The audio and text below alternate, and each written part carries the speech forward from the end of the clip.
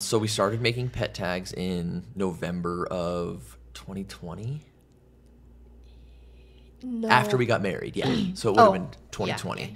Yeah. We were making pet tags for about a month, and then December 22nd, 2020 hits. I put out a video in the parking lot. I used to work at the DMV in Laramie, and I put out a video that was just it was putting a jump ring in the loop of the tag, and over the next 6 days, it got 7 million views. We made $10,000 in sales and put in our 2 weeks the following Monday, which was like, looking back at it, one of the scariest things we've ever done, even compared to everything we've done up until this point. We just had no idea Absolutely what no anything idea. would entail.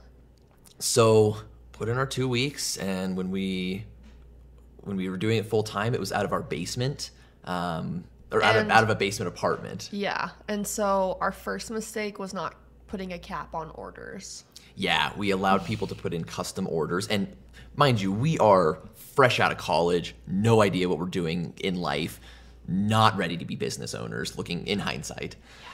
And we didn't put a cap on the orders because we were like, wow, all this money is so cool. Oh, and cha-chings from Etsy, and then Christmas Shopify. Day, we did over 150 orders. It just was, for two people with ADHD, it was too addicting. The dopamine was hitting. It was absolutely hitting. And we didn't put a cap on the orders.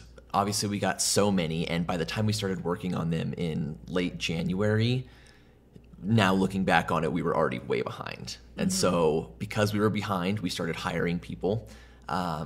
We ended up renting a space for a shop. Yeah, it was right across the street from our house. So That it was really cool. pretty convenient. And we kind of tried to open up a little retail store, an online store, expanded into some wholesale products while still doing the tags. And the tags just got to the point where our 4 to 6 week shipping time was turning into 2 to 3 month shipping time. And everybody was just getting burnt out from it. It wasn't Exactly, just us. exactly. It was like, And it we're- was getting kind of old for everybody to come in. yeah. And it was a grind every day. It wasn't like coming in to be creative and design stuff. And I mean, we were answering 50 to 100 emails a day. So the emails, And most of them were, "Where's my stuff?" yeah, Rightfully so so. the emails started piling up, and we weren't communicating with people. And then we started getting bad reviews. And even until like 2 or 3 months ago, people were still mentioning in our comments the bad reviews and stuff. And we just got to a point where we're like, we can't do this anymore. We applied for a loan that we were going to use to pay our employees for the next foreseeable future. And it had to be a specific loan because we weren't in business for a full year. Exactly. We needed tax returns and stuff to get the traditional business loans, but that ended up falling through. So we had to let go of our entire team of 8, and That was really hard because that was the hardest thing we've probably been through that year. yeah, we hired a lot of people that we knew from other parts of our life, and so we got close with them. Obviously, we were spending 5 days a week with them, sometimes 6, sometimes 7. Yep.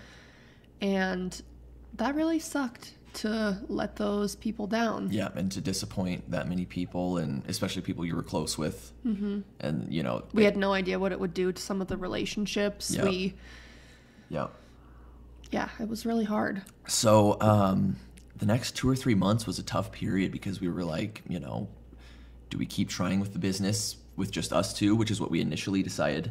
And we kind of got to a point at some point later in the year where Kinsey was packaging orders, and she was taking a lick mat from Soda Pup out of the box that was shipped to us and putting it in a different box to ship to the customer. And she was just like, why do we exist in this capacity? Like, we are a middleman who, like, we're paying for shipping and then charging our customers for shipping when they could just order straight from the supplier. Well, But you get those big deposits from orders, Yeah. and then it's exciting and you feel good, but then there's the cost, like you said, the cost of shipping Exactly. and returns and the mail not being delivered correctly, et cetera, et cetera, et cetera. yeah. Just And so we loved making the content about those products, but we just needed a different way to promote them without being the ones to actually ship them, which is yeah. how the BK Pets came to be born and how we transitioned into just being influencers.